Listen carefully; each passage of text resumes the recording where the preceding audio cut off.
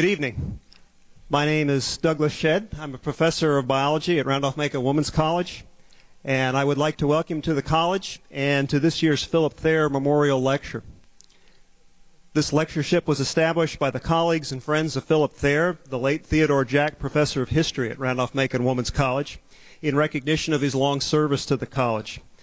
The lectureship seeks to bring to the college distinguished lecturers in a wide range of academic fields who will continue Professor Thayer's own tradition of edifying and challenging lectures.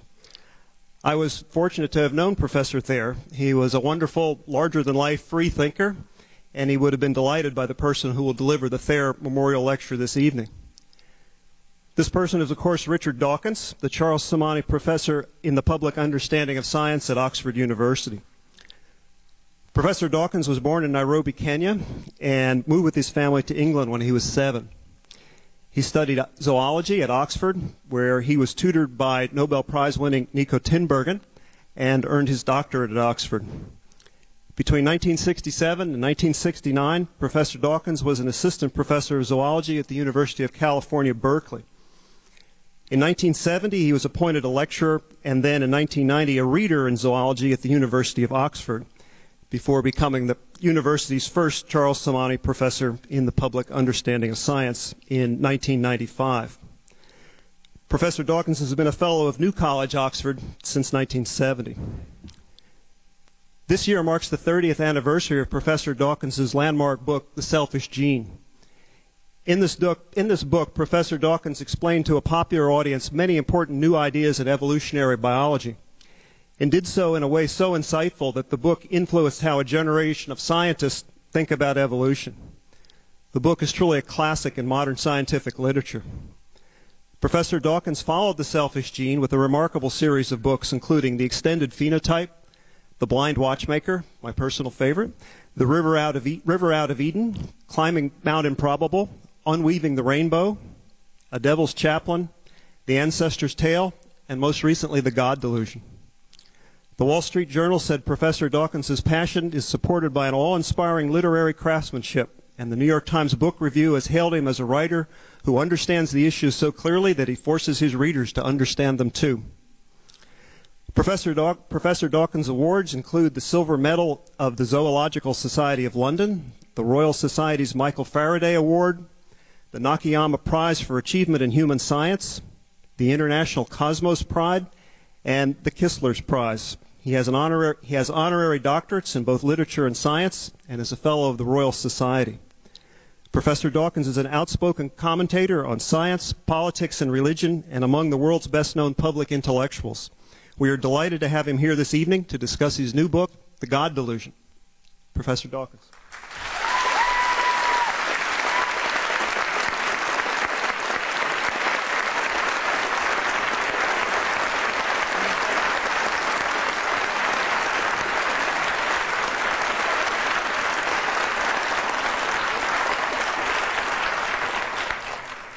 Thank you very much. Is this microphone working? I hope and expect that the high spot of the evening will be when you get to talk in the question and answer session. But before that, you'll have to listen to me for a bit while I read just a few passages from my latest book, The God Delusion, to set the scene for the questions. I'm going to begin with the opening of the book from chapter 1, A Deeply Religious Non-Believer. The boy lay prone in the grass, his chin resting on his hands. He suddenly found himself overwhelmed by a heightened awareness of the tangled stems and roots, a forest in microcosm, a transfigured world of ants and beetles, and even, though he wouldn't have known the details at the time, of soil bacteria by the billions, silently and invisibly shoring up the economy of the micro-world. Suddenly, the microforest of the turf seemed to swell and become one with the universe, and with the rapt mind of the boy contemplating it. He interpreted the experience in religious terms, and it led him eventually to the priesthood. He was ordained an Anglican priest, and became a chaplain at my school, a teacher of whom I was fond. In another time and place, that boy could have been me under the stars, dazzled by Orion, Cassiopeia, and Ursa Major, tearful with the unheard music of the Milky Way, heady with the night scents of frangipani and trumpet flowers in an African garden. Why the same emotion should have led my chaplain in one direction and me in the other is not an easy question to answer. A quasi-mystical response to nature and the universe is common among scientists and rationalists. It has no connection with supernatural belief. I often hear myself described as a deeply religious man. An American student wrote to me that she had asked her professor whether he had a view about me. Sure, he replied, his positive science is incompatible with religion, but he waxes ecstatic about nature and the universe. To me, that is religion. But is religion the right word? I don't think so. Much unfortunate confusion is caused by failure to distinguish what can be called Einsteinian religion from supernatural religion. Einstein sometimes invoked the name of God, and he is not the only atheistic scientist to do so, inviting misunderstanding by supernaturalists eager to misunderstand and claim so illustrious a thinker as their own. The dramatic, or was it mischievous, ending of Stephen Hawking's A Brief History of Time, for then we should know the mind of God, is notoriously misconstrued. It has led people to believe, mistakenly of course, that Hawking is a religious man. Great scientists of our time who sound religious usually turn out not to be so when you examine their beliefs more deeply. This is certainly true of Einstein and Hawking. One of Einstein's most eagerly quoted remarks is, "Science without religion is lame, religion without science is blind." But Einstein also said, "It was, of course, a lie what you read about my religious convictions, a lie which is being systematically repeated. I do not believe in a personal God, and I have never denied this, but have expressed it clearly. If something is in me which can be called religious, then it is the unbounded admiration for the structure of the world, so far as our science can reveal it." Does it seem that Einstein contradicted himself? That his words can be cherry-picked for quotes to support both sides of an argument? No. By religion, Einstein meant something entirely different from what is conventionally meant. As I continue to clarify the distinction between supernatural religion on the one hand and Einsteinian religion on the other, bear in mind that I am calling only supernatural gods delusional. That's the end of the extract from chapter 1. Now an extract from chapter 2, the God hypothesis. The God of the Old Testament is arguably the most unpleasant character in all fiction. Jealous and proud of it, a petty, unjust, unforgiving control freak, a vindictive, bloodthirsty ethnic cleanser, a misogynistic, homophobic, racist, infanticidal, genocidal, filicidal, pestilential, megalomaniacal, sadomasochistic, capriciously malevolent bully.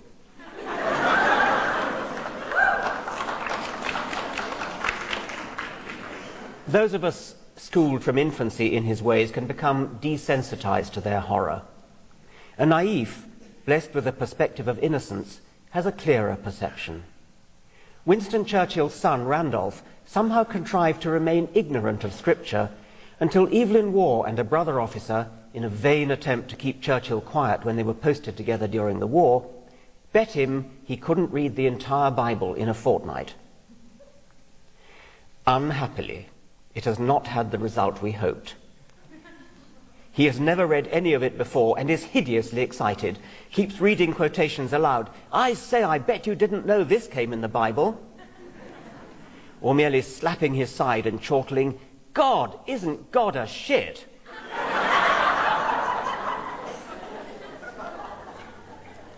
Thomas Jefferson, better read, was of a similar opinion.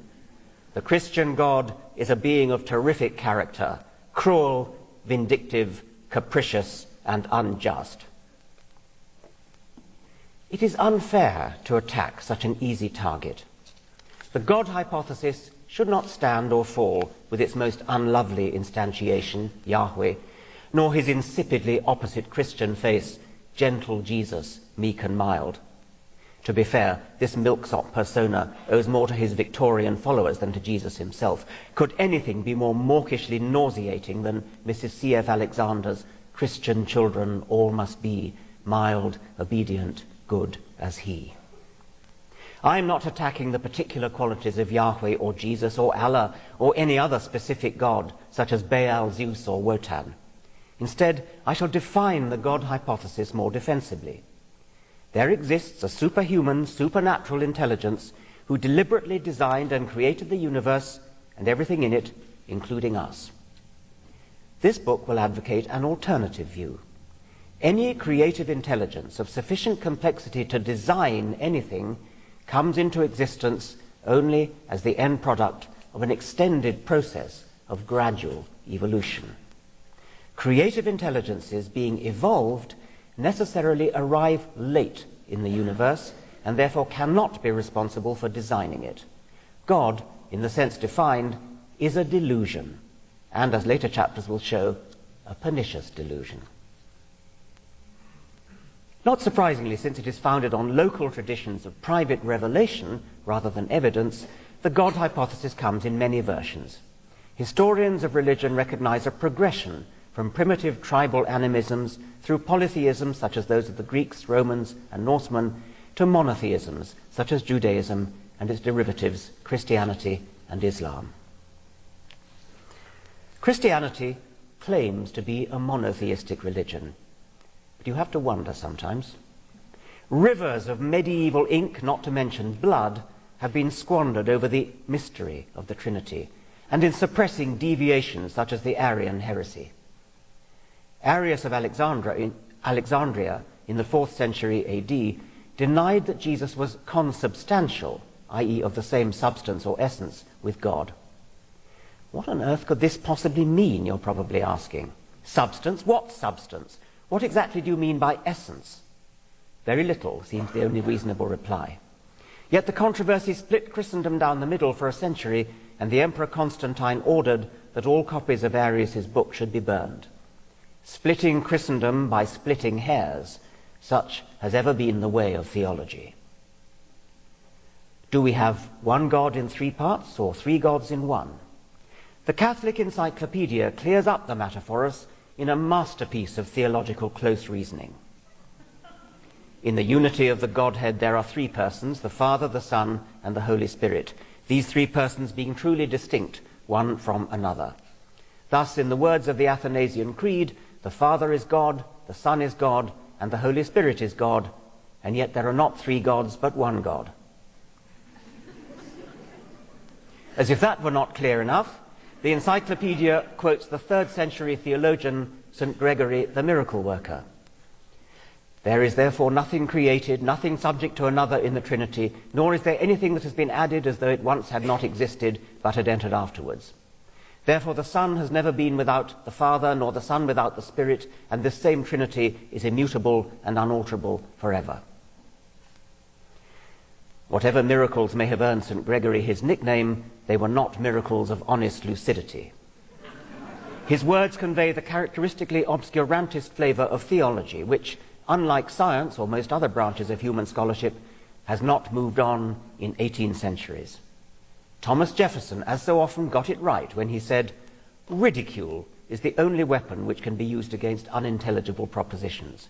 Ideas must be distinct before reason can act upon them, and no man ever had a distinct idea of the Trinity. It is the mere abracadabra of the mountebanks calling themselves the priests of Jesus."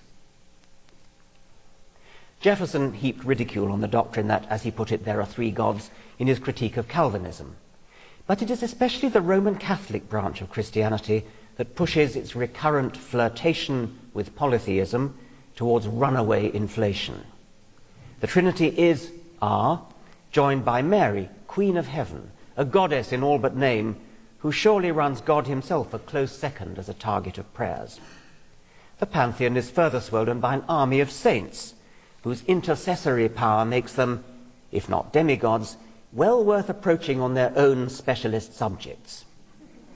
The Catholic Community Forum helpfully lists 5,120 saints, together with their areas of expertise, which include abdominal pains, abuse victims, anorexia, arms dealers, blacksmiths, broken bones, bomb technicians, and bowel disorders, to venture no further than the B's.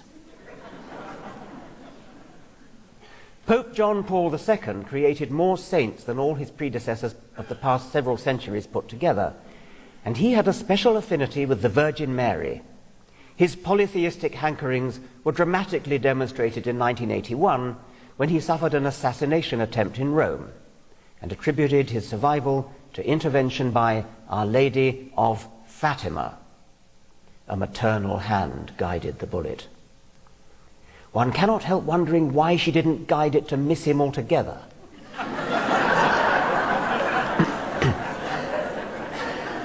Others might think the team of surgeons who operated on him for 6 hours deserved at least a share of the credit, but perhaps their hands too were maternally guided. The relevant point is that it wasn't just Our Lady who, in the Pope's opinion, guided the bullet, but specifically Our Lady of Fatima. Presumably Our Lady of Lourdes, Our Lady of Guadalupe, Our Lady of Medjugorje, Our Lady of Akita, Our Lady of Zaitun, Our Lady of Garabandal, and Our Lady of Nok were busy on other errands at the time.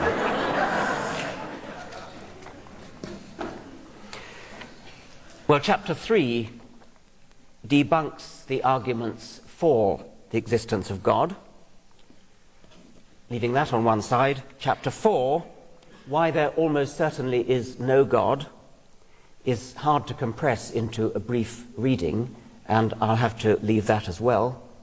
Chapter 5 is about the interesting question of why people are religious, because actually most people are.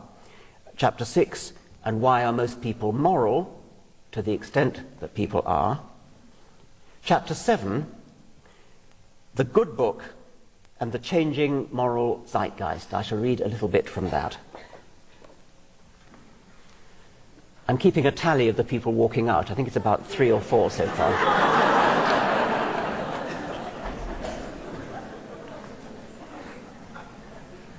There are 2 ways in which Scripture might be a source of morals or rules for living. One is by direct instruction, for example, through the 10 Commandments, which are the subject of such bitter contention in the culture wars of America's boondocks. The other is by example. God or some other biblical character might serve as, to use the contemporary jargon, a role model. Both scriptural routes, if followed through religiously, encourage a system of morals which any civilized modern person, whether religious or not, would find, I can put it no more gently, obnoxious.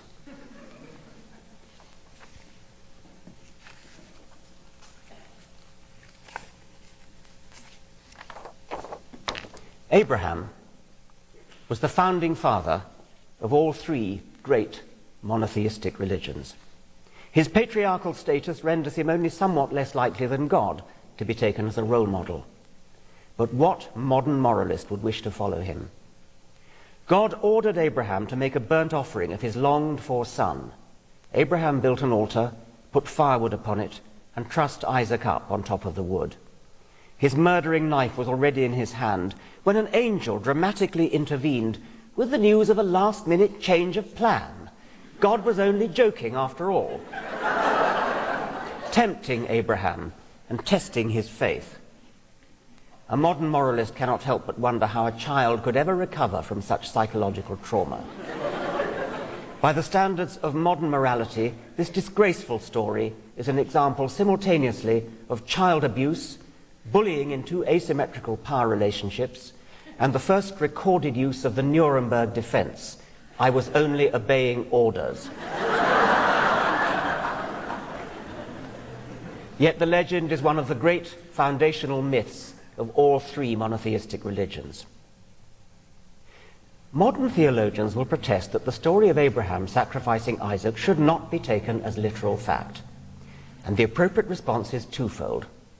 First, many people, even to this day, do take the whole of their scripture to be literal fact, and they have a great deal of political power over the rest of us, especially in the United States and in the Islamic world.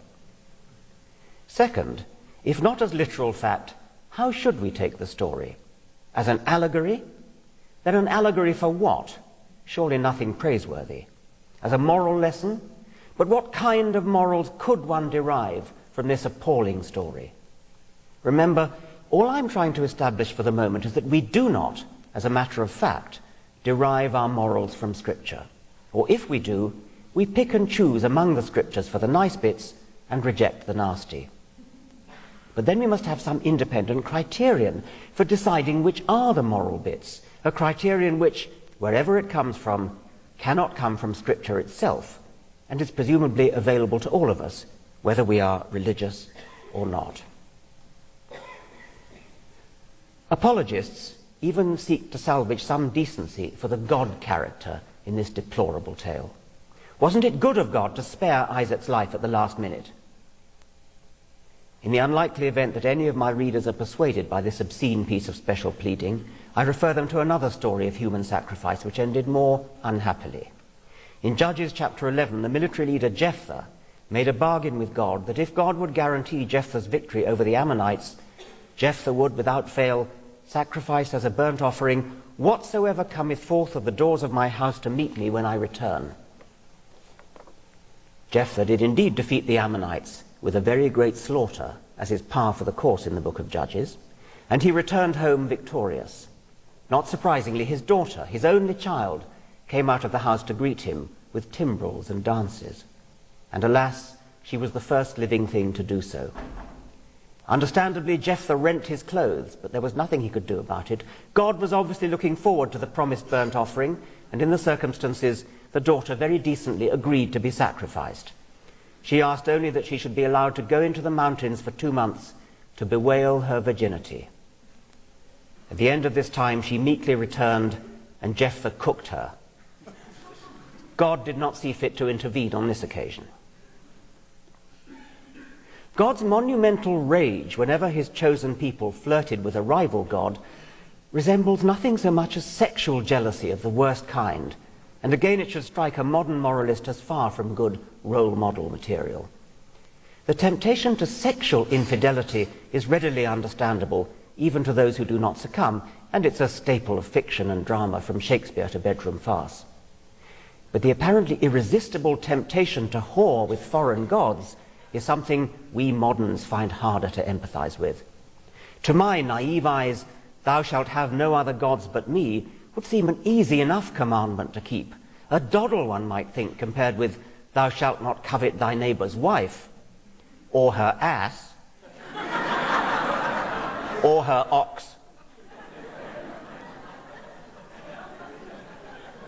Yet, throughout the Old Testament, with the same predictable regularity as in bedroom farce, God had only to turn his back for a moment, and the children of Israel would be off and at it with Baal or some trollop of a graven image. Or, on one calamitous occasion, a golden calf. There then follows a section on Moses, which I'm going to cut, go on to the end of the Moses section.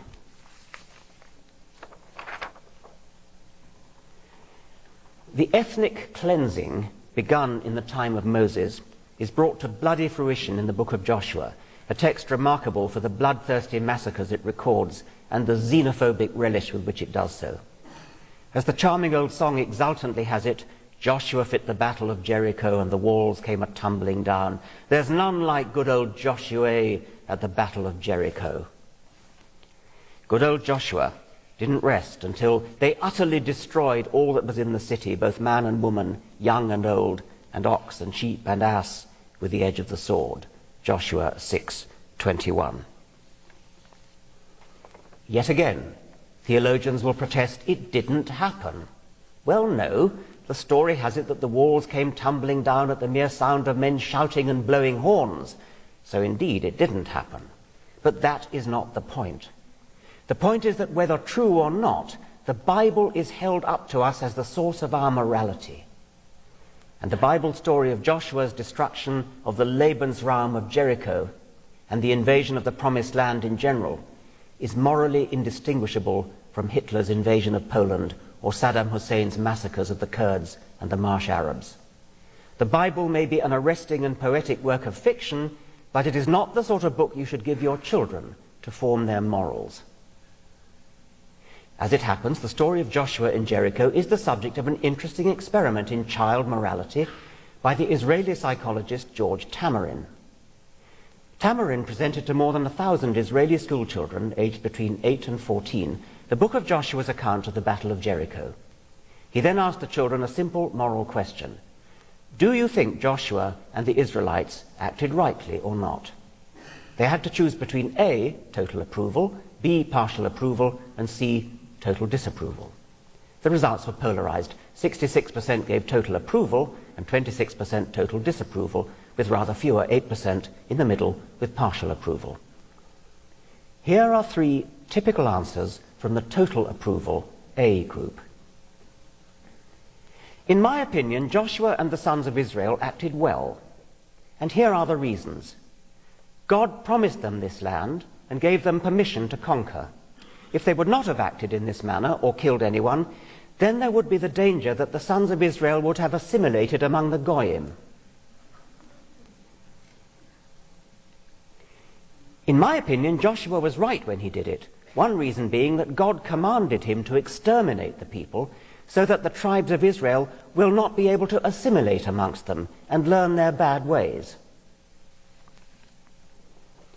Joshua did good because the people who inhabited the land were of a different religion. And when Joshua killed them, he wiped their religion from the earth.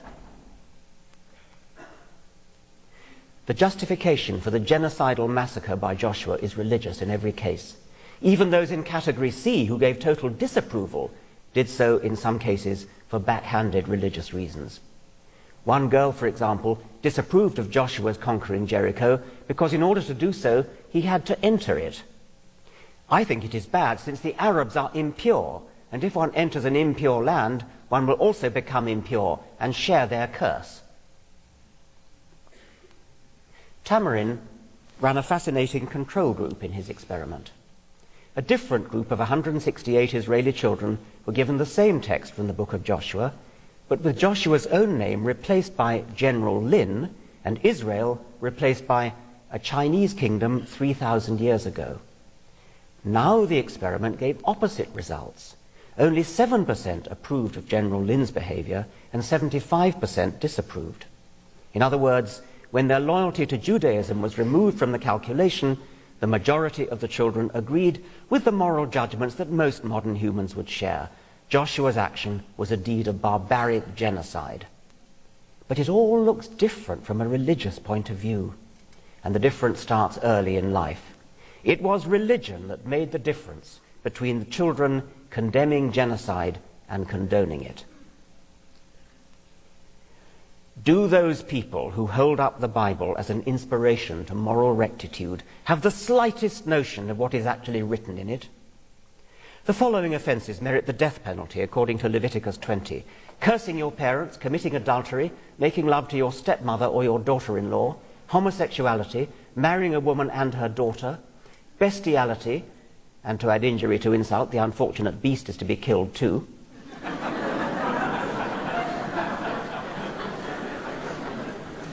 You also get executed, of course, for working on the Sabbath. The point is made again and again throughout the Old Testament. In Numbers 15, the children of Israel found a man in the wilderness gathering sticks on the forbidden day. They arrested him and then asked God what to do with him. As it turned out, God was in no mood for half measures that day. And the Lord said unto Moses, the man shall surely be put to death. All the congregation shall stone him with stones without the camp.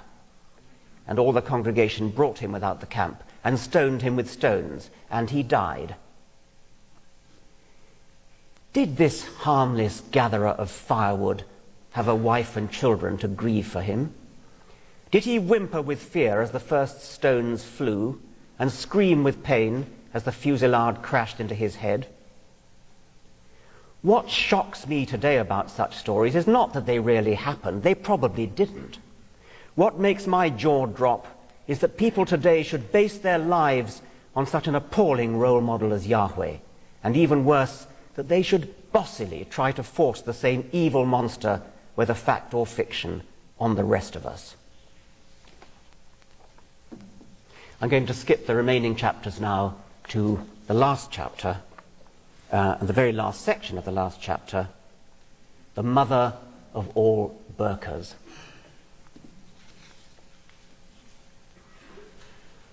One of the unhappiest spectacles to be seen on our streets today is the image of a woman swathed in shapeless black from head to toe, peering out at the world through a tiny slit.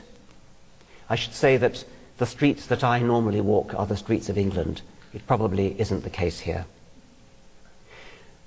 The burqa is not just an instrument of oppression of women and claustral repression of their liberty and their beauty, not just a token of egregious male cruelty and tragically cowed female submission.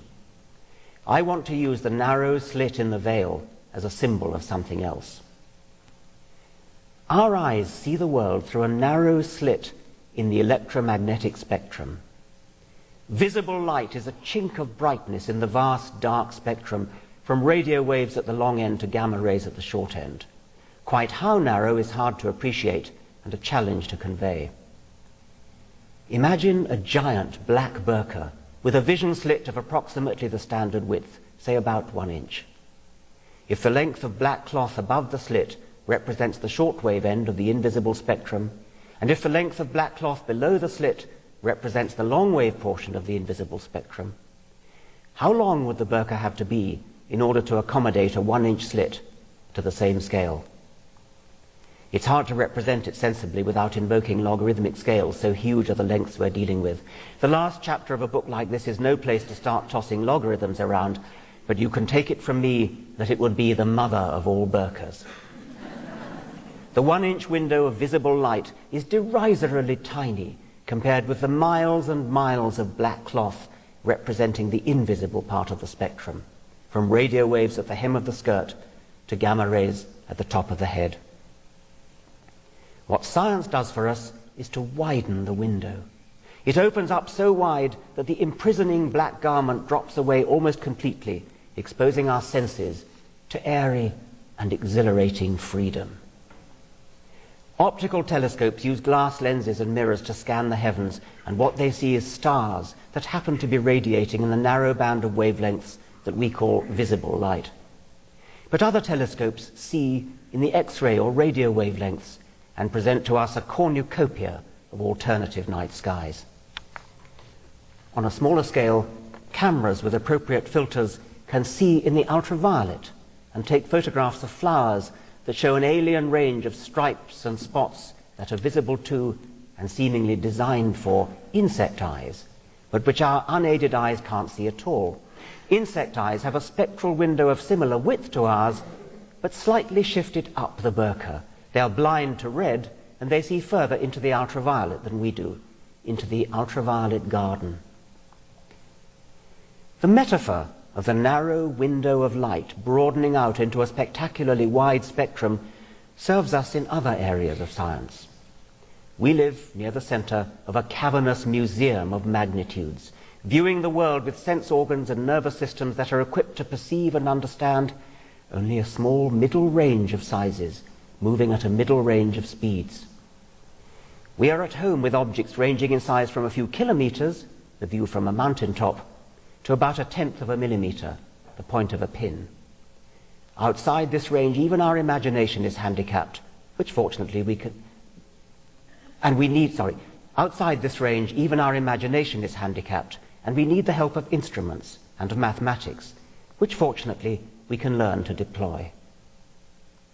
The range of sizes, distances, or speeds with which our imaginations are comfortable is a tiny band set in the midst of a gigantic range of the possible, from the scale of quantum strangeness at the smaller end to the scale of Einsteinian cosmology at the larger.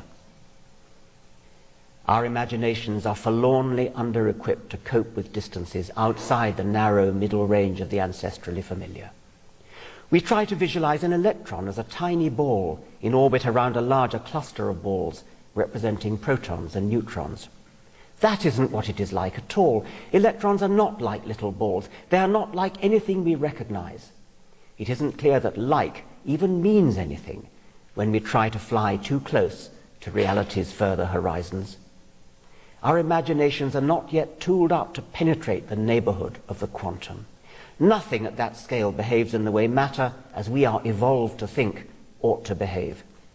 Nor can we cope with the behavior of objects that move at some appreciable fraction of the speed of light.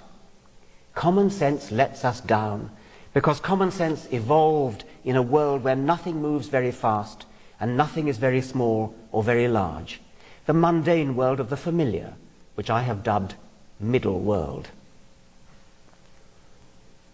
At the end of a famous essay on possible worlds, the great biologist J.B.S. Haldane wrote, "Now my own suspicion is that the universe is not only queerer than we suppose, but queerer than we can suppose. I suspect that there are more things in heaven and earth than are dreamed of or can be dreamed of in any philosophy." How should we interpret Haldane's queerer than we can suppose?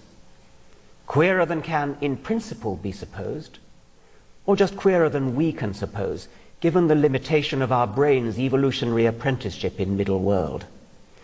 Could we, by training and practice, emancipate ourselves from middle world, tear off our black burqa, and achieve some sort of intuitive, as well as just mathematical, understanding of the very small, the very large, and the very fast? I genuinely don't know the answer, but I'm thrilled to be alive at a time when humanity is pushing against the limits of understanding. Even better, we may eventually discover that there are no limits. Thank you very much.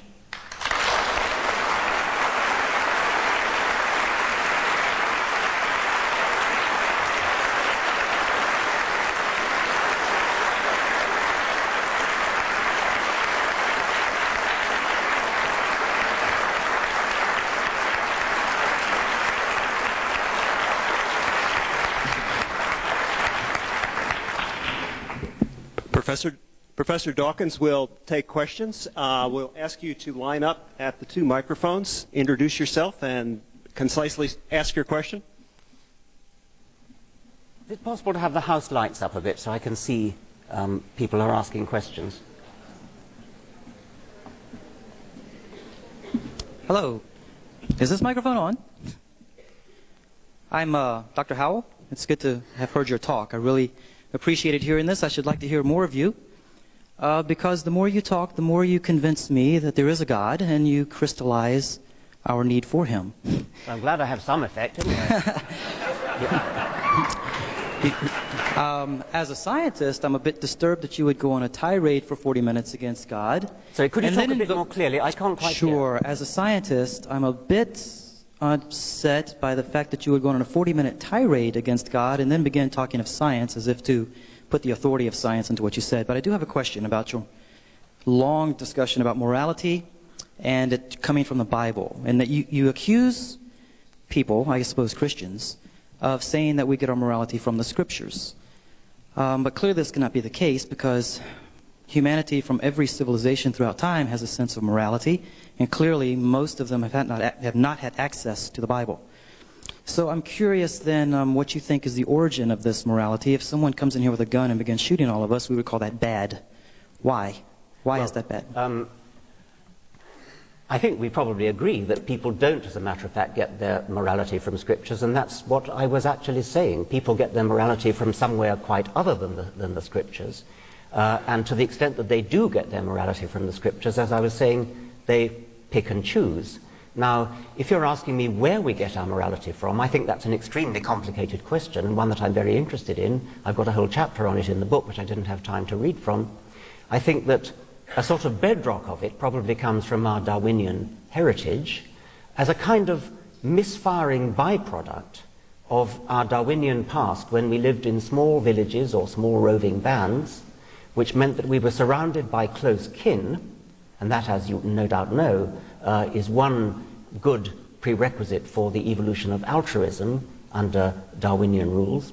And also, in those small villages or roving bands, we would have been surrounded by people whom we are likely to meet again and again throughout our life, which provides the basis for the other main Darwinian reason to be moral or altruistic. That, I think, is the Darwinian origin. And I suspect that, although we no longer live in small bands, the same rules of thumb, which were honed in our Darwinian past, are playing themselves out under the alien conditions of modern urban society. The rule of thumb used to be nice to everyone you meet, because everyone you meet is likely to be either a cousin and or somebody you're going to meet again and again, and therefore in a position to reciprocate. Darwinism doesn't suggest that we should be all wise and do what is actually going to be best for our selfish genes. Instead, it says that it builds into our brains rules of thumb which worked in our ancestral past. That rule of thumb, be nice to everybody, is still in our brains. It is a lust which is rather similar to the sexual lust, which is still in our brains, even though we may use contraception and therefore are not actually using copulation to reproduce. The same rule of thumb persists, and that is also true of the lust to be good, the lust to be nice. That, I think, is the Darwinian origin. But I think that it's become modified and refined through culture, through civilization, until it shows itself in the much more sophisticated and actually much more pleasant rules for being nice that we see today. Wherever else it comes from, it certainly doesn't come from Scripture, and that was the only point I was trying to make from that particular reading.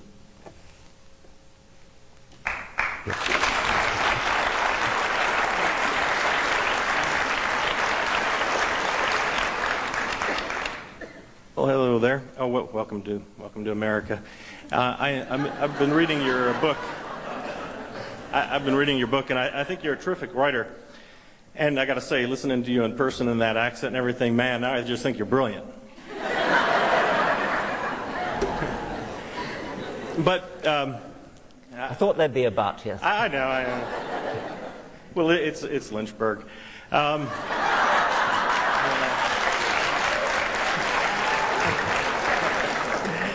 Well, I am a theist. You'll be disappointed to know, but you know how Bertrand Russell, said that if he faced God, he'd ask, where, he didn't give enough evidence. Where was the evidence on it? A couple pieces of evidence that I would just kind of be interested to hear what you think about. Pertaining to this issue of ethics, I read this chapter on ethics in your book. I found it interesting. You were dealing with the origin of our moral sense, more so than, I think, the origin of morality itself. You'd probably agree, right? So you still wonder, what is it about the world that makes some things, right and some things wrong, some things good, some things bad, and you want to retain the language of some things are evil, and you give a lot of religious examples, and I'm in agreement with you on some of that, but if we're going to retain these categories, these very strong, moral categories, it seems to me that naturalism is going to be very hard pressed to kind of provide an account for where real good and evil would be. I'm not sure how entirely we can simply assert the existence of value without providing a deeper account for it. And one other, moral freedom as well. It seems to me that if the naturalist is kind of shackled, a naturalistic world, it would seem as if we're just bound and determined to behave just the way that we do. If morality is all about ought, and ought implies can, how can we ever do anything other than exactly what it is that we do? So I'd be real interested in your responses to those things. Well, I think it's a problem for all of us. Not just for naturalists. I think it is actually fairly baffling where our morality comes from and why we're in fact as nice as we are. The professionals in this field are moral philosophers, and moral philosophers, the majority of them are not theologically inclined. They tend to develop ideas, the simplest of all, the one we all know about is the golden rule: behave to others as you would wish they should behave to you. And moral philosophers have developed other such principles. Always oppose suffering, always behave as if you didn't know whether you were going to be at the top of the pecking order or the bottom. These are all moral precepts which moral philosophers have developed. Now, it's a genuinely difficult question why any individual should wish to follow such moral precepts. If I ask myself, I'm actually a very moral person, I think, and I'm sure most of you are too. if I ask myself why I don't steal, why I pay my taxes, why I do all the things that keep society going, I suppose it's a slightly irrational feeling that I wouldn't wish to live in the kind of society where people behaved in the sort of ways that I wouldn't wish them to behave in, and therefore I shouldn't behave in those ways either. Now, that isn't entirely rational, because if I behave in an antisocial way, then that doesn't actually stop anybody else doing the nice things to me that, well, maybe it does, and that could be the problem. But it is a genuinely difficult problem, why we are moral. All that I wish to assert today is that religion certainly doesn't help. Or if it does, I mean, if there's anybody here who thinks that they're moral purely because they're frightened of what God might do if they're not, I mean, that's a pretty contemptible reason to be moral. And I don't think we probably have much respect for people who only behave well because of the great surveillance camera in the sky. So I think that I'm sure all of us here are moral for better reasons than that, although I quite agree with the questioner, it's genuinely difficult to decide why we are. Thank goodness we are.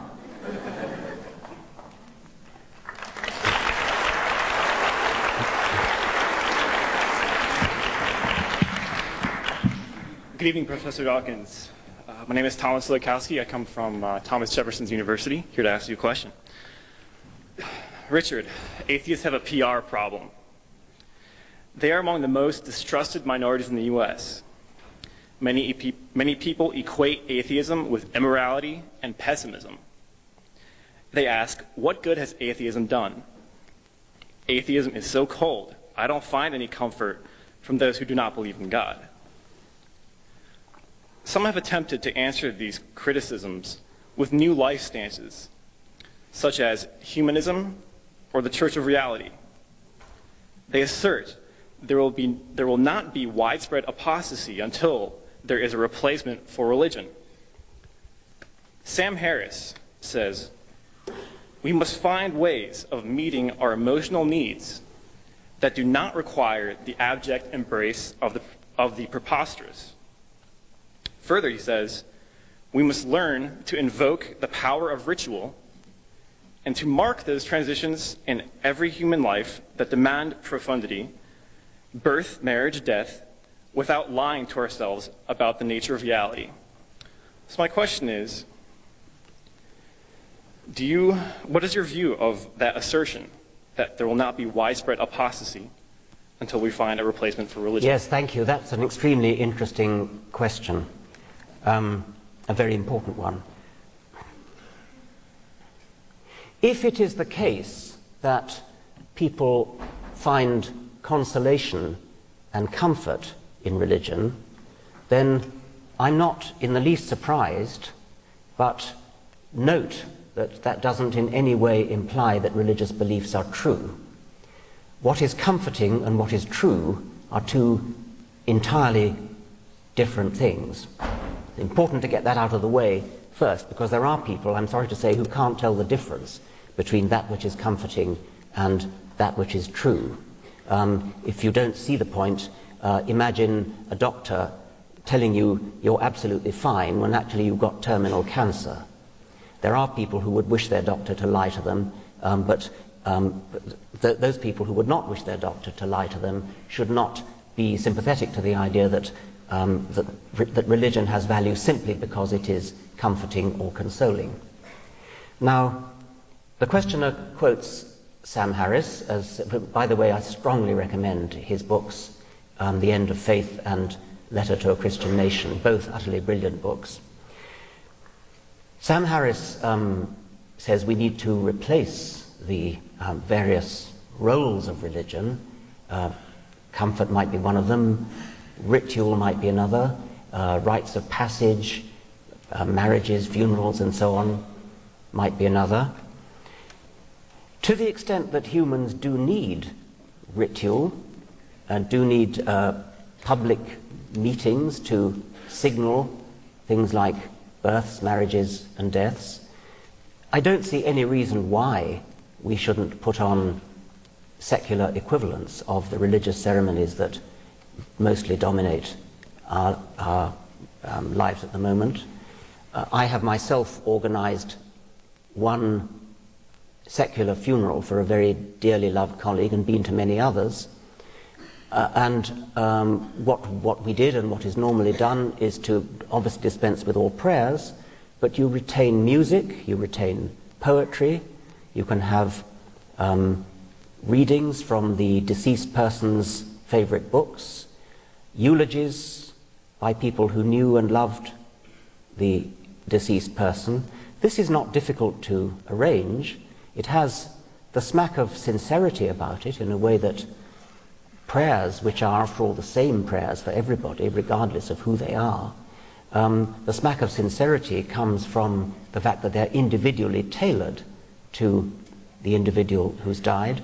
Whenever I've been to religious funerals which have an element of the non-religious about them, religious funerals which include eulogies, which include the deceased's favorite poetry, etc., I don't know about you, but my experience is that the prayers fall absolutely flat, whereas the eulogies and the poems are intensely moving. My wife even says, thank goodness for the prayers. They're the one thing that stops her from crying and keeps her amused almost, rather than being sad about the loss of the much-loved dead person. The questioner is absolutely right in his preamble when he says that at least in American society, atheists are the least loved, least respected major group. That's something that's got to change, because atheists are far, far more numerous than most people realize. And that's mostly because they won't come out of the closet. It's obvious that in an intelligent, educated audience such as this university, I stress this university since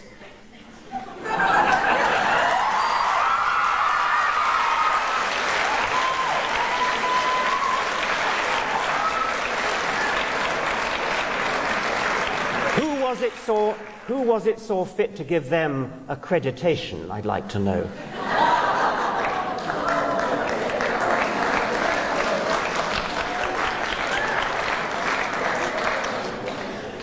In a place like this, I have not the slightest doubt that there are a very large number of atheists and agnostics.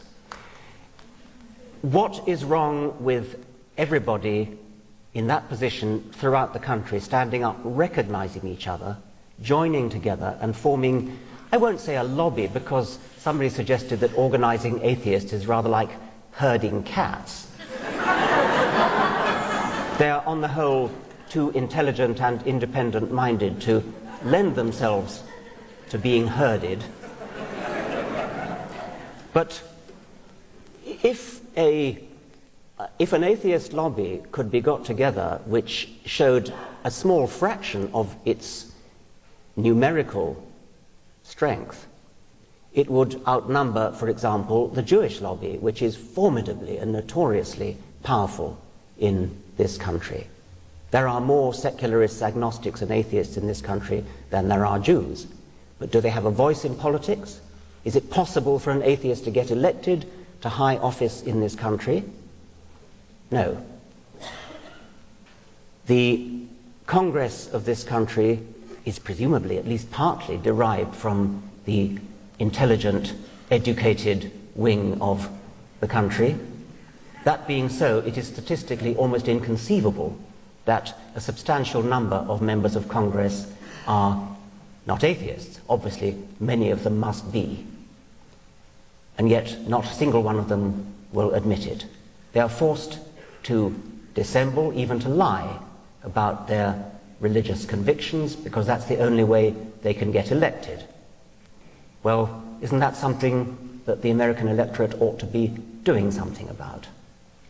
So I accept the questioner's premise and suggest that it's up to, well, I'm not an American citizen, so it's unfortunately not up to me, but up to all of you to do something about it and to change the status of atheists in this country and to change the electability of atheists in this country.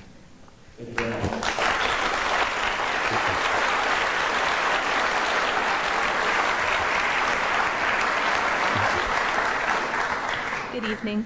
My name's Amy LeMay Hammond. I'm a first-year student at RMWC. And Sorry, I didn't hear that.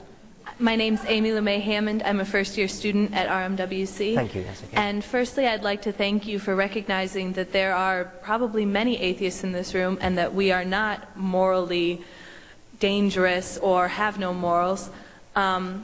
My question is, in the case of sort of mock religions such as the invisible pink unicorn and such, which I'm sure you're familiar with, do those help the atheist cause or do they actually hurt it by creating sort of hilarity about religion? Okay, they do one good thing. They answer one question, and it's a very important question because it's a very ubiquitous one. It's the following question. You cannot disprove the existence of God. Now, amazingly, there are a lot of people who think that's a powerful argument.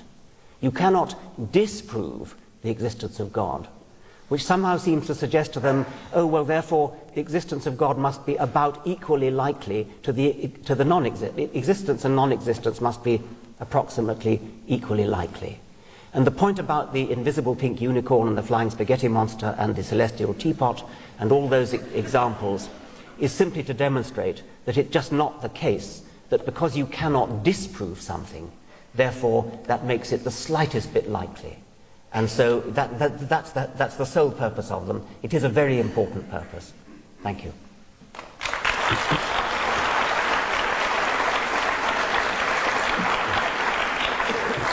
Hi, Mr. Dawkins. My name is Zach Smith. I happen to be from Liberty University, and I just want to applaud your atheist wit, because I have never at the same time been so insulted but amused at the same time. So I just want to say that was a good one. But I have to forego my original question with the PR state of the atheist that you've implied that there's some kind of social justice issue at stake here by saying that it's wrong or that ought to be, and that kind of language kind of implies that there is some kind of moral standard. I'm wondering if from your perspective, what kind of moral standard could be a basis for that kind of social justice if indeed there's no higher power? First, I don't understand why you should feel insulted. I didn't insult you, I insulted God, and that's a very different thing.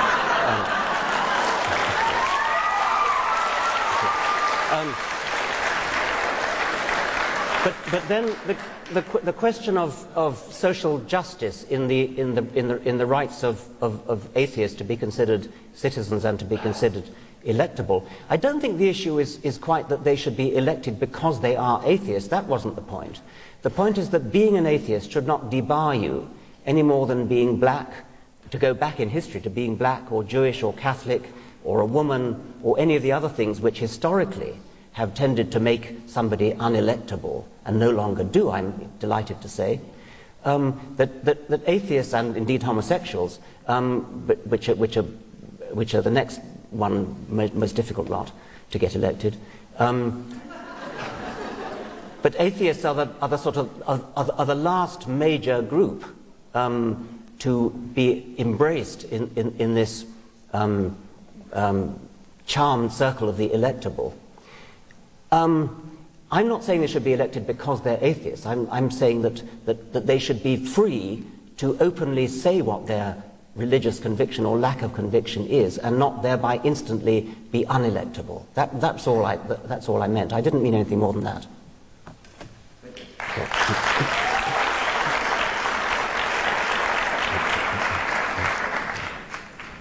Thank you.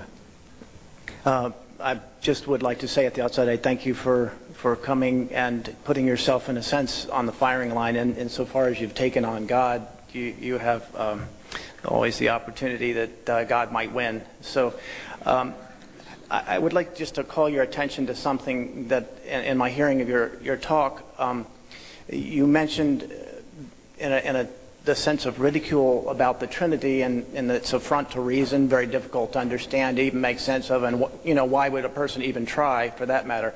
But interestingly enough, you finished your lecture with quantum strangeness, which in fact is the same problem for scientists as the Trinity is for believing Christians who have a need to understand.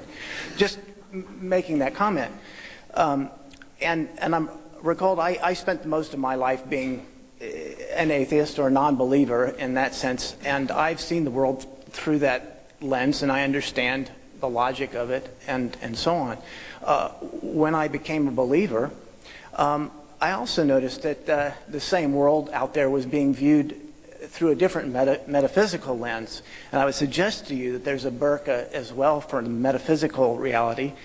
You can shift up and look through faith, or you can shift down and look through human intelligence or human understanding. Call it reason or intuition or whatever. But I would call to your attention that there is a whole new reality that comes. It's not supernatural in the sense, but it's a shift in understanding. Yes. I think that's a very interesting point, and I can answer it with reference to how you began, which was the comparison between quantum theory, which is deeply mysterious, and the mystery of the Trinity, and you implied that there's a sort of comparability between those, that they are both deeply mysterious, so why should one prefer one over the other? The answer to that is actually very simple.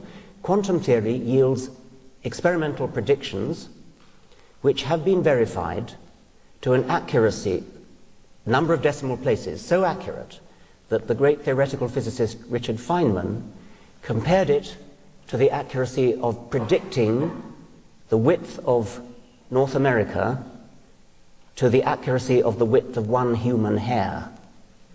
That is why quantum theory has to be taken seriously. And it doesn't matter, well, it does matter, but it's one can take in one's stride because of the brilliance of the experimental verification. It doesn't matter that quantum theory is so mysterious that, as Feynman himself once said, if you think you understand quantum theory, you don't understand quantum theory. It is true that the human mind, and I believe the reason is that the human mind evolved in middle world, where the strangeness of quantum theory never impinged upon human life. It is true that the human mind cannot grasp, cannot visualize, cannot imagine the assumptions that quantum theory needs to make. But human physicists doing experiments can verify the predictions of quantum theory to an accuracy which is utterly stupefying and which leaves one in no doubt that in some sense quantum theory must be right. Nothing remotely like that could ever be claimed for the doctrine of the Trinity, nor, by the way, is the doctrine of the Trinity anything like so interestingly mysterious as quantum theory.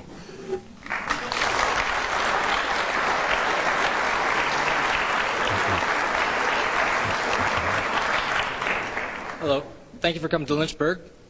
My name is Matthew Warner. I'm a grad student at Liberty University, and I have one question. Going back to ethics and morality, you essentially said that the Darwinian reason we have morality is that back in the day you had cousins and people and you wanted them to reciprocate. In order to act like that, you would have to make decisions. The decisions would have to be based on critical thinking. I was wondering if you have a Darwinian response or explanation for how critical thinking relates to Darwinianism. Right, I think I understand you. The question is not really about morality. The question is about, is there a similar Darwinian account of critical thinking? Which is at the basis of your explanation for morality, in my mind. Well, and my explanation for everything else, presumably, as well, not just morality. I mean, critical thinking is something which isn't universally an attribute of the human mind. I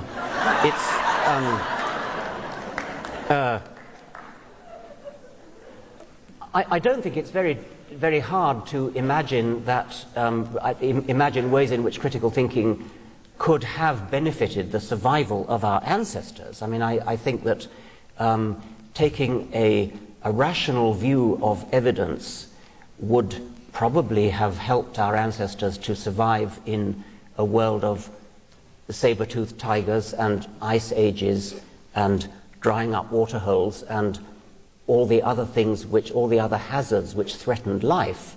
I would have thought rather the reverse, that the problem that faces us is how do we explain uncritical lack of thinking? Why is there such a lot of that about? I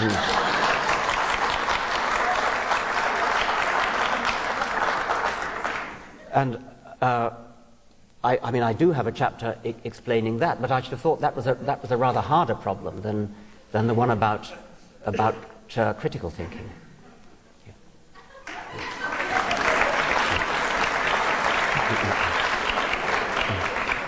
Hi, my name is Carl Swinson, and I'm going to tip my hand right off the start, like the other brave questioners, and say that if theories and ideas around things like intelligent design and creationism are scientifically all but dead, they just haven't fallen over yet, then I see something else waiting in the wings scientifically that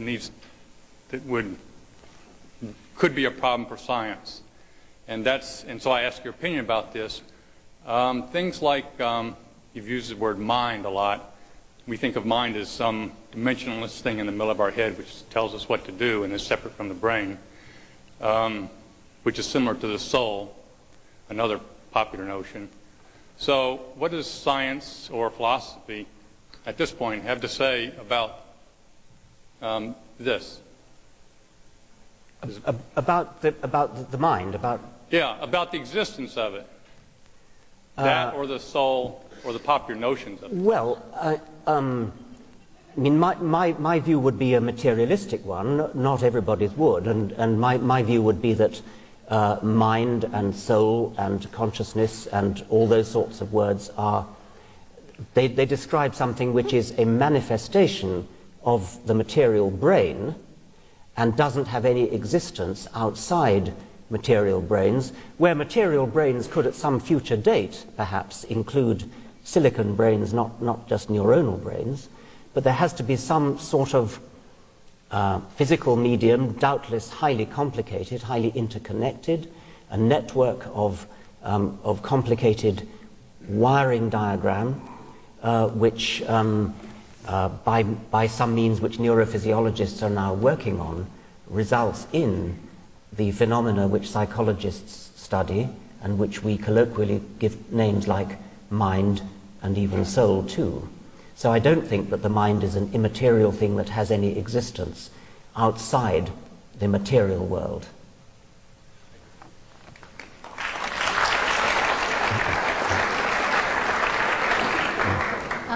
I'm Archana Dutta. I'm a sophomore at Randolph-Macon Women's College, majoring in biology and environmental science.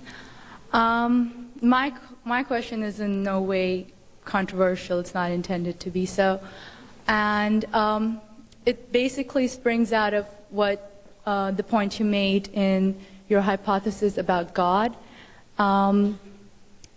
Do you imply that we may evolve to become God, or do we share a common ancestry with God?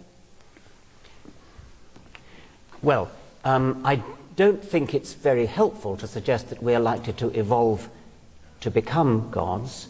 I do think that there may very well be somewhere in the universe evolved beings which are so far advanced compared to us that we would, if we saw them, we might very well be tempted to call them gods. And it is also possible, by the same token, that if our species goes on evolving either genetically and or culturally for a sufficient number of millennia, our descendants might become so advanced that we would be tempted to call them gods. However, I don't think I would wish to call them gods, because however advanced they are, however ingenious, however intelligent, however their technology would strike us with awe, they would still be evolved beings. They would be beings that had evolved by a process of slow, gradual, incremental evolution. And that, to me, is the diagnostic feature of a God. A God doesn't evolve. A God just happens. A God is just there. And so I think my answer to your question is, it's an interesting thought, but actually I don't think it would be a helpful use of the word God any more than if a Stone Age hunter were to suddenly be transported into the 21st century and would of course be awestruck by computers and mobile phones and Boeing 747s and helicopters and rockets to the moon. That Stone Age hunter might be tempted to call us gods, but I think it's a temptation that he should resist, and so should we.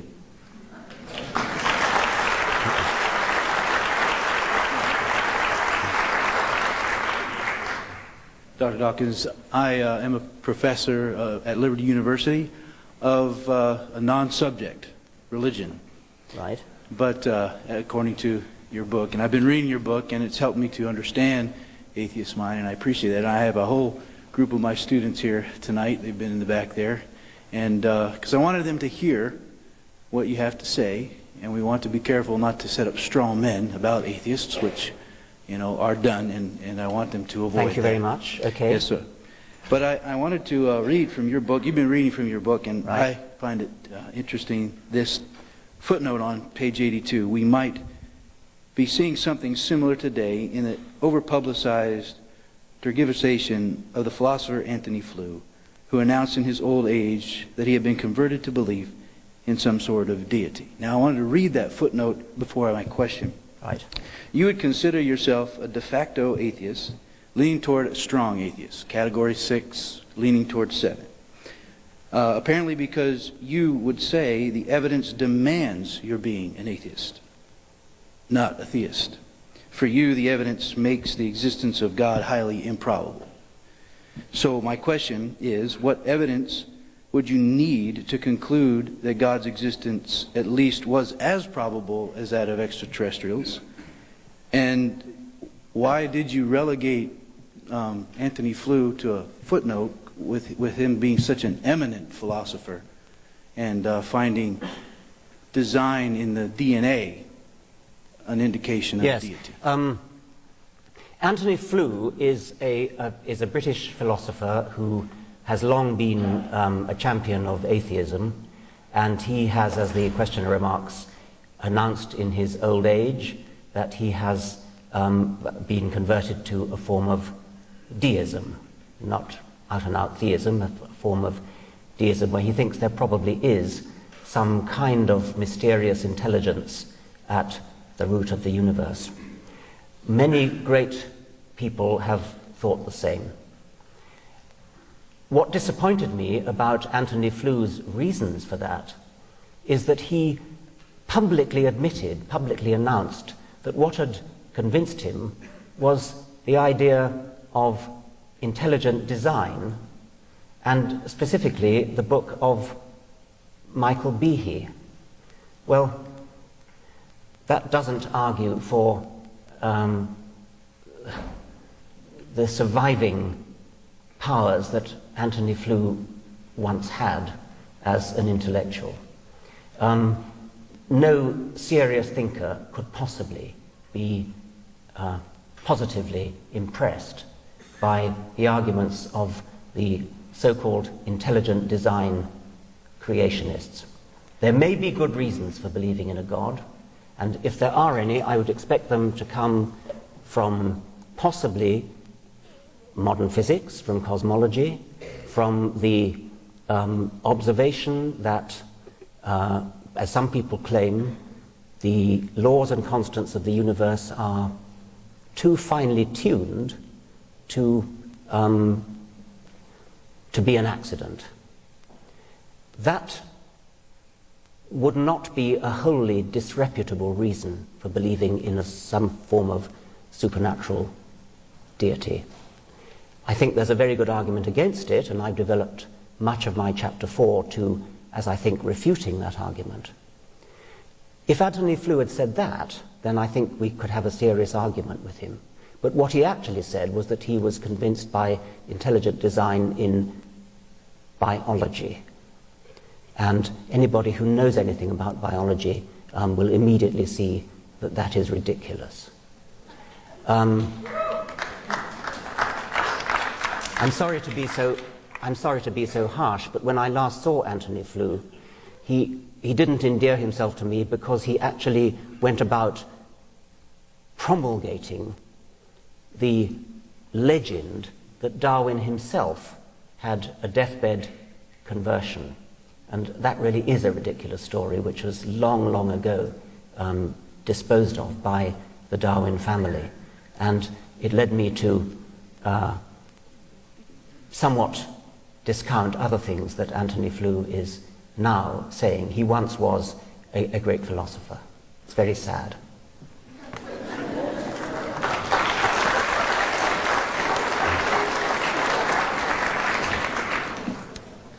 Good evening. My name is Ryan Thomas. I'm a biology major at Liberty University, and I kind of have a Sorry, I'm having a hard time hearing. Oh, I'm sorry. My name is Ryan Thomas. Yes. I'm a biology major at Liberty University right now, and I have a two-part question for you, if you don't mind. My first question would be: do you draw a distinction in between blind faith and reasonable faith? Okay. Is there a distinction? Do I draw a distinction between blind faith and reasonable faith? No.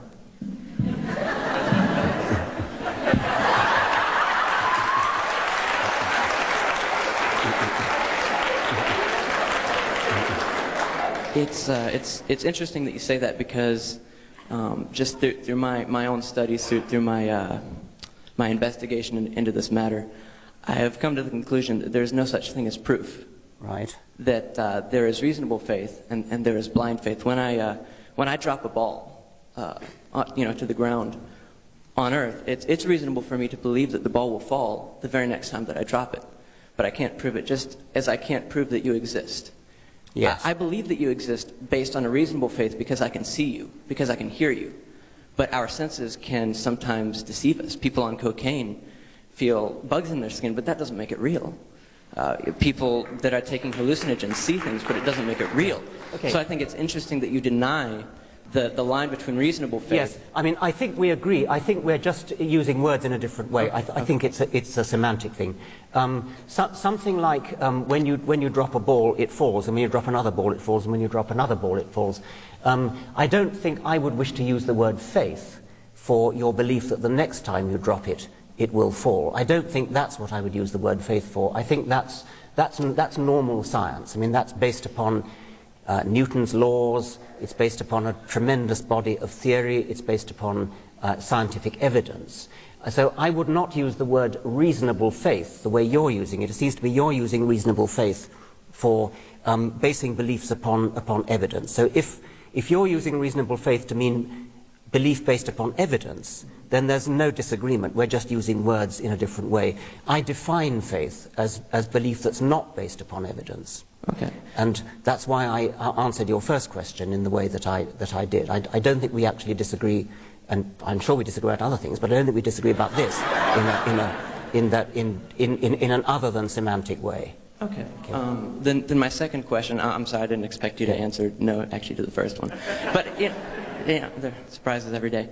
My second question is, considering then that we must believe what's based on reason, and reason, of course, is based on experience, correct? Reason is based on the fact that when I drop the ball, it falls every time, so it's reasonable to believe next time I drop the ball, it's going to fall. Why then is it reasonable, considering our experience concerning the law of cause and effect, concerning the fact that our experience tells us that everything which has an effect has a cause? How is it that it's more reasonable to believe that the universe created itself? Because when confined to the natural laws, because nature is bound by its own limits, which are the natural laws. And if nature is bound by the laws which say that matter can't create itself, then how do you get around this issue? There must have been something outside the system. It is very difficult. It is, of course, a very difficult question to ask how things began at the very beginning of the universe. It's very difficult to even know what the word beginning even means with respect to the universe. That any physicist, any biologist, any scientist, any reasonable person would accept. However, when you ask what's the alternative, if the alternative that's being offered to what physicists now talk about, a big bang, a spontaneous singularity which gave rise to the origin of the universe, if the alternative to that is a divine intelligence, a creator, which would have to have been complicated, statistically improbable, the very kind of thing which scientific theories such as Darwin's exists to explain, then immediately we see that however difficult and apparently inadequate the theory of the physicists is, the theory of the theologians that the first cause was a complicated intelligence is even more difficult to accept. They're both difficult, but the theory of the cosmic intelligence is even worse. What Darwinism does is to raise our consciousness to the power of science to explain the existence of complex things, and intelligences and creative intelligences are above all complex things, they're statistically improbable. Darwinism raises our consciousness to the power of science to explain how such entities, and the human brain is one, how such entities can come into existence from simple beginnings. However difficult those simple beginnings may be to accept, they are a whole lot easier to accept than complicated beginnings.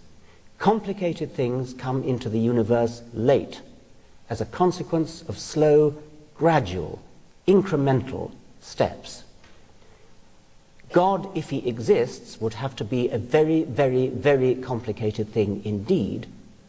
So to postulate a God as the beginning of the universe, as the answer to the riddle of the first cause, is to shoot yourself in the conceptual foot, because you are immediately postulating something far, far more complicated than that which you are trying to explain. Now, physicists cope with this problem in various ways, which may seem to you, they even seem to me, somewhat unconvincing. For example, they suggest that our universe is but one bubble in a foam of universes, the multiverse, and each bubble in the foam has a different set of laws and constants. And by the anthropic principle, we have to be, since we're here talking about it, we have to be in the kind of bubble with the kind of laws and constants which are capable of giving rise to the evolutionary process and therefore to creatures like us. That is one current physicist's explanation for how we exist in the kind of universe that we do. It doesn't sound so shatteringly convincing as, say, Darwin's own theory, which is self-evidently very convincing. Nevertheless, however unconvincing that may sound, it is many, many, many orders of magnitude more convincing than any theory that says complex intelligence was there right from the outset. If you have problems seeing how matter could just come into existence, try thinking about how complex intelligent matter or complex intelligent entities of any kind could suddenly spring into existence. It's many, many orders of magnitude harder to understand. May I say one more thing? Sorry, you've had 3 already.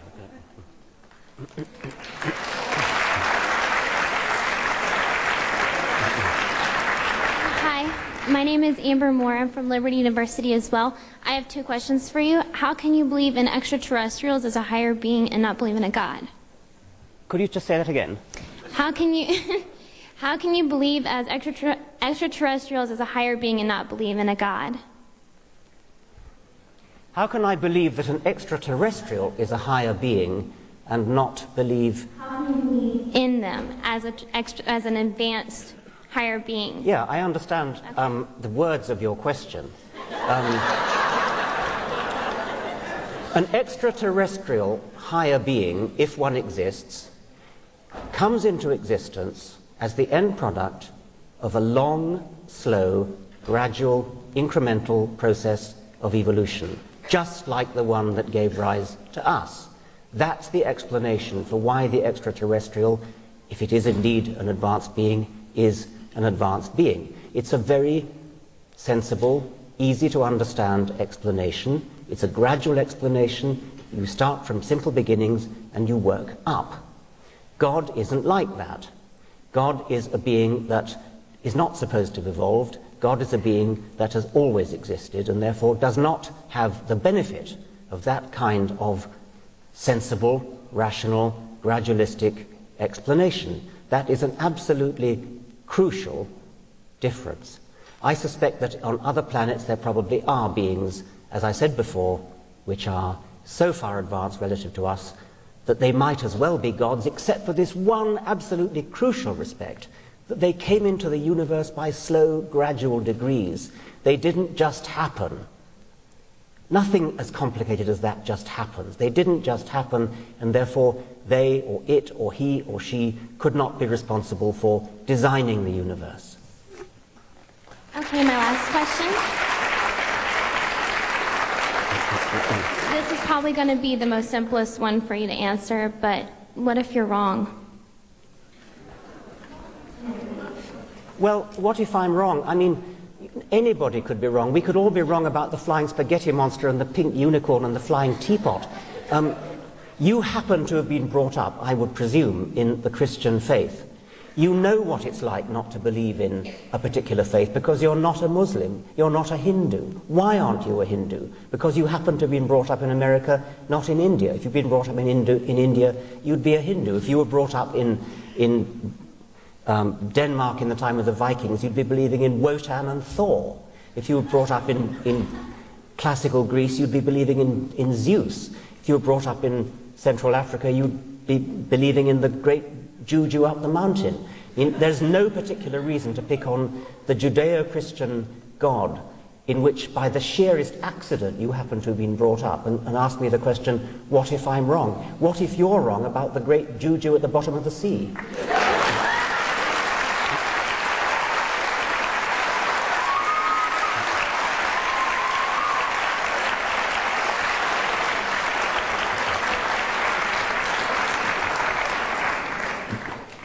In continuation of the last fellow's questions, the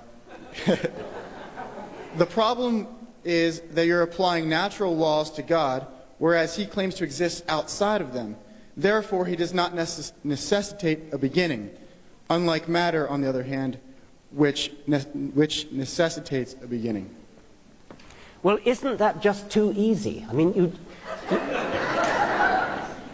you talk your way out of having to provide a rational argument by just decreeing by fiat that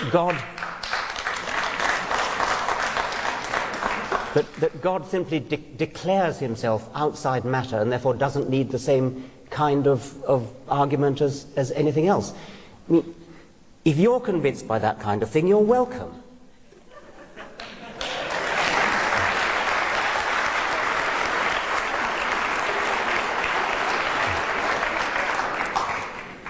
My name is Kay Goodman, and I'd like to hear your thoughts on whether or not there is a God or gods. What effect has it upon humankind, upon the orders of the world, upon men and women, that we rather consistently refer to God as a male?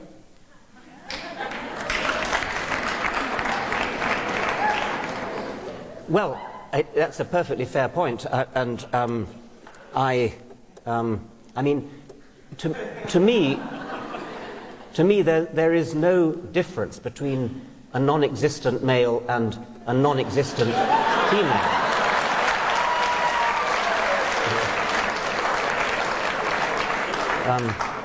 To the extent that God or gods has sociological, psychological, political significance, then I could easily imagine that if one could somehow begin a cult of a female god, it might well have a very improving effect upon human society.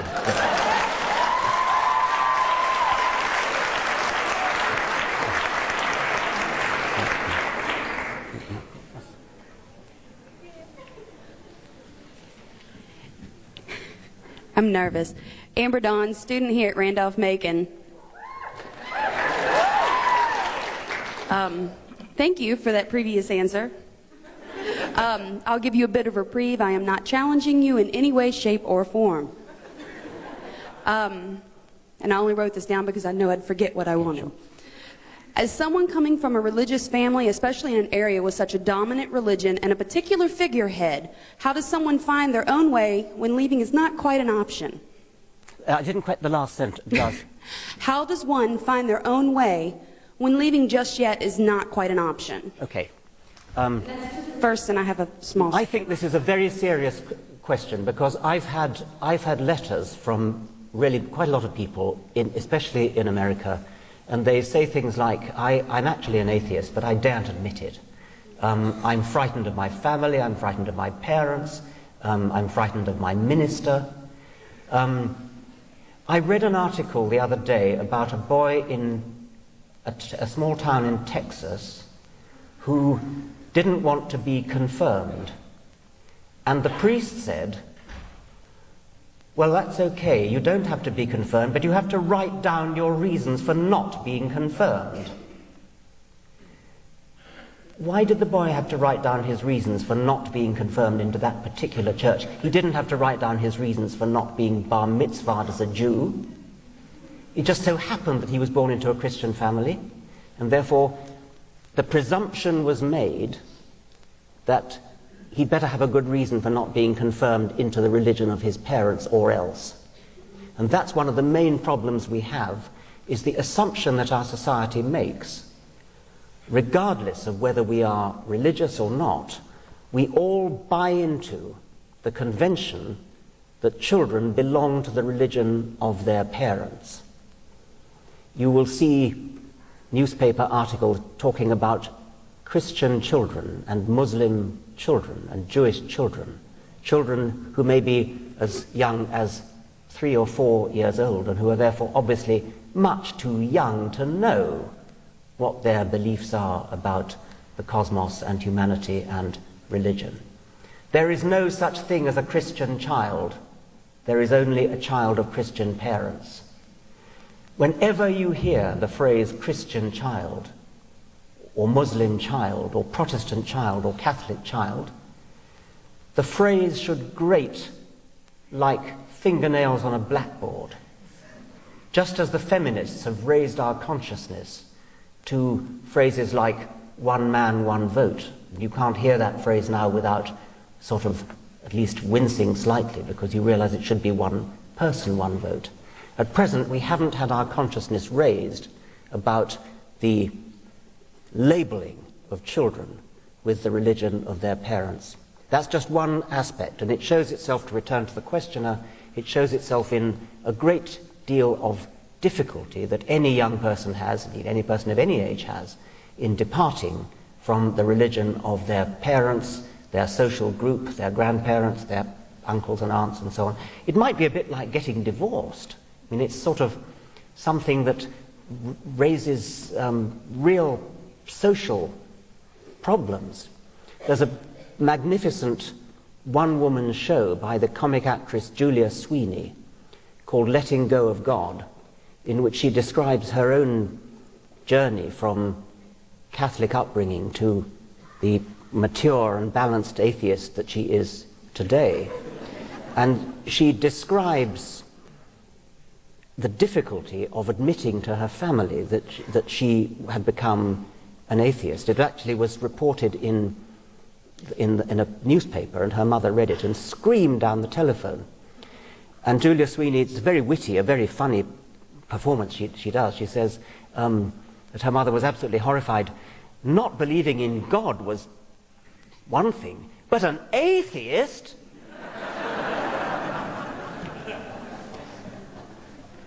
I don't know what the answer is. The precedent of gay people is one that one can vaguely bear in mind. I mean, homosexuality is now much, much more accepted in our society than it was when I was young, homosexuality was actually illegal in Britain up until, I think, the 1960s, believe it or not.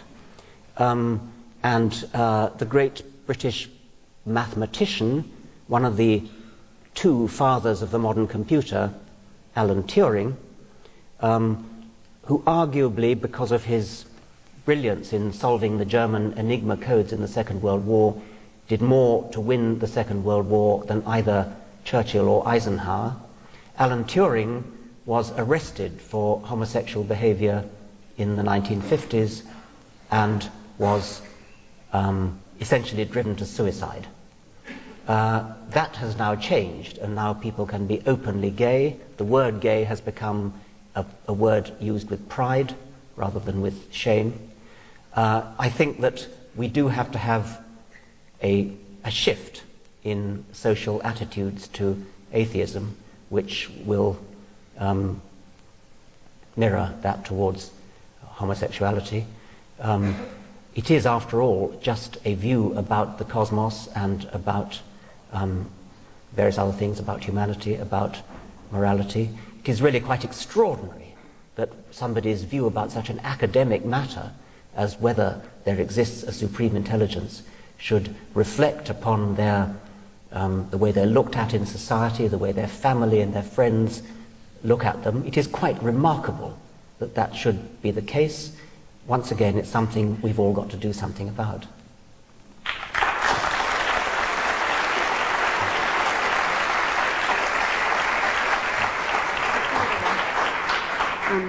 Last question, very simple.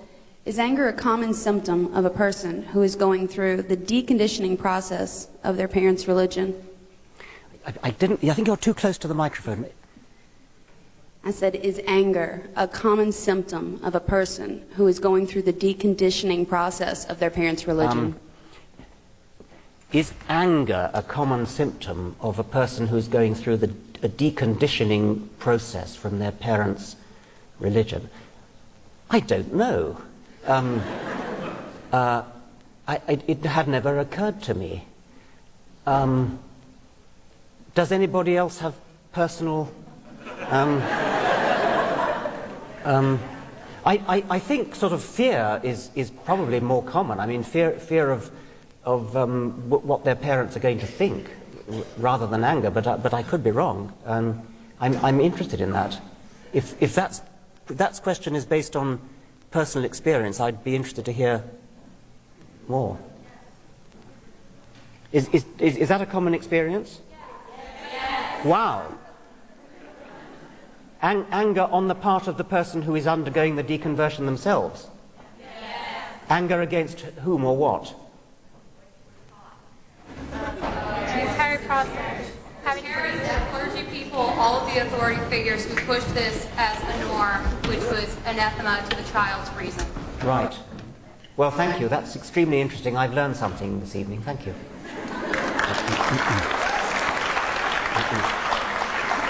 Hi, I'm Ron Feynman. I love physics.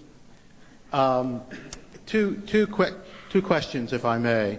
At Liberty University, they have on display some fossils that they say are, I might be off by a factor or by 1,000 years or so, but they say these fossils of dinosaurs are 3,000 years old, maybe 4,000, maybe 5,000. My question, the first question to you is, what could they do to really prove to a scientist that those fossils are indeed that old only? That's number one. And then number two, would you be willing to elucidate a little bit further your arguments against creation by design and maybe give us some better sense of cosmological time, just how long it really is? Right. The belief that dinosaurs are only 3,000 years old and that the universe is only 6,000 years old, how to give an idea of the real time span of the world One way to put it, which I've recently been thinking about, is that if somebody believes that the world is only 6,000 years old, or of the order of a few thousand years old, when the true age of the Earth is of the order of a few billion years old, that means they're out by a factor of 1 million, which is not a trivial error. I am not very good at arithmetic, and I calculated that it's equivalent to believing that the distance from New York to San Francisco is 700 yards. But I received a letter from a mathematician who'd done the sum again, and he said I got it wrong. It's actually equivalent to believing that the distance from New York to San Francisco is 28 feet. Either way, it gives you an idea of the scale of the error.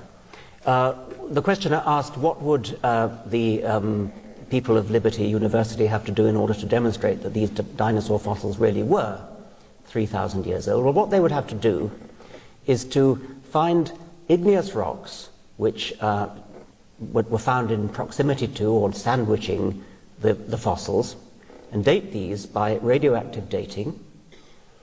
Several different, half a dozen at least, different forms of radioactive dating, all of which give independent estimates of the date of these fossils.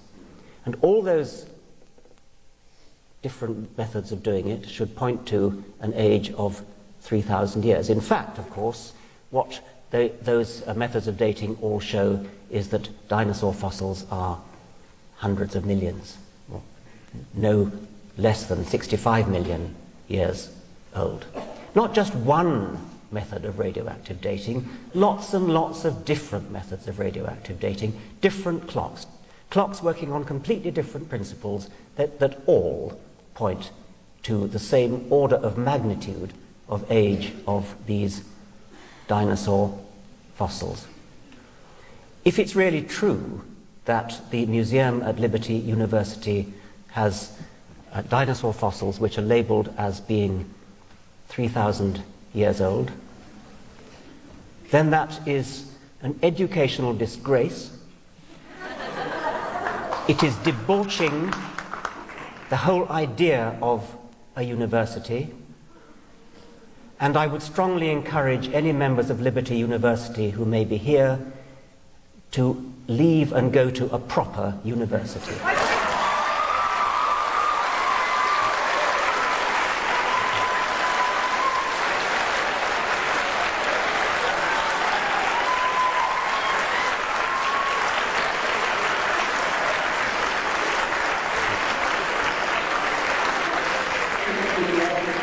With your elucidating on chance versus natural selection versus intelligent design, and give us a sense of cosmological time.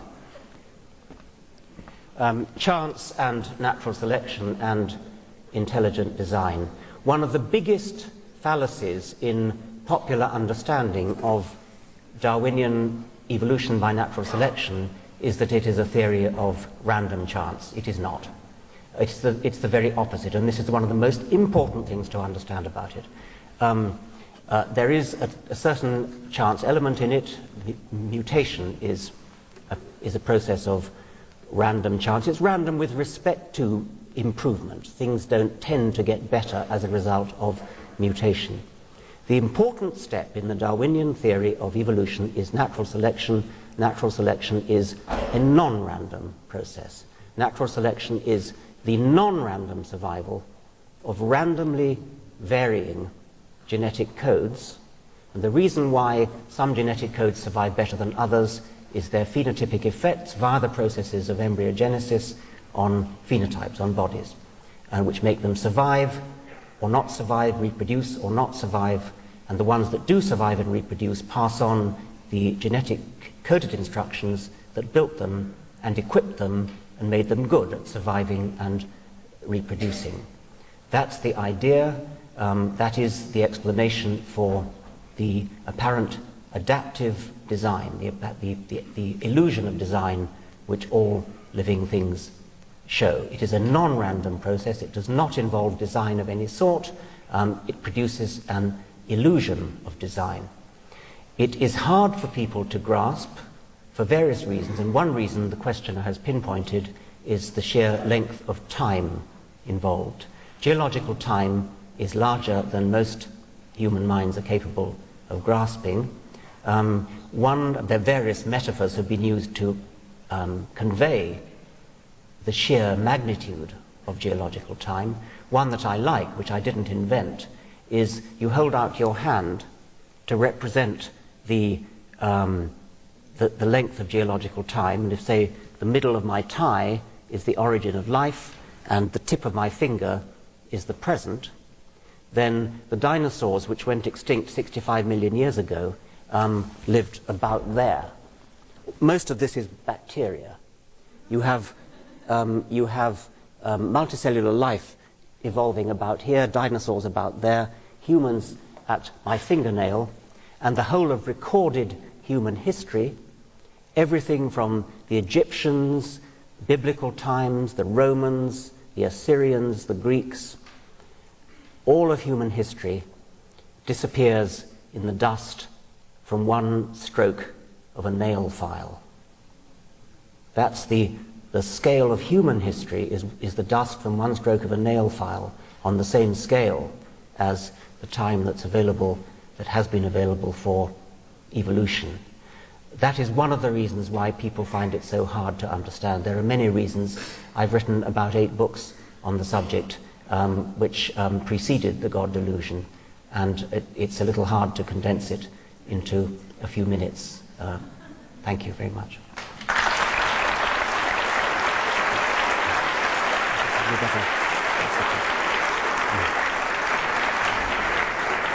I'm sorry, I don't know when we're supposed to stop, and Professor Dawkins is going to sign books for us after this down in Ribble Lounge, which is downstairs, to give him a few minutes to get there. But I think we probably better stop here for this evening. Okay. Thank you very much indeed. Thank you. Thank you.